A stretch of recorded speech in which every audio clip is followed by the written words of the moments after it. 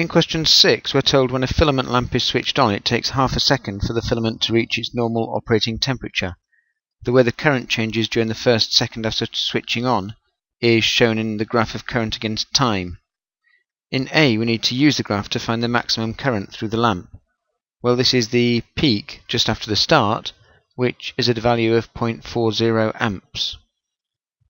In B, we're to assume that the lamp is connected to a 12-volt DC supply of negligible internal resistance. In part 1, find the resistance of the lamp when it has reached its normal operating temperature. Well, resistance is potential difference over current, and the normal operating potential difference is 12 volts at 0.20 amps, and this comes out at 60 ohms. In part 2, we need to find the power of the lamp when it has reached its normal operating temperature. Well, power is current times potential difference. A current of 0.20 amps at 12 volts is a power of 2.4 watts.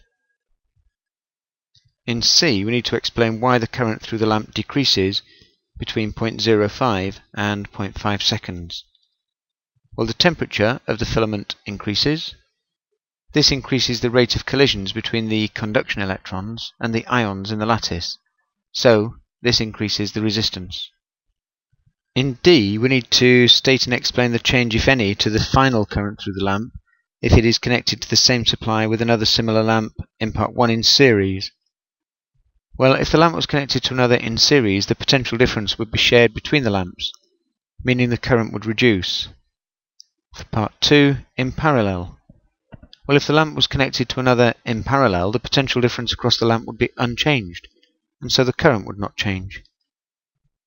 In E, we need to state and explain why a filament lamp is most likely to fail as it is switched on.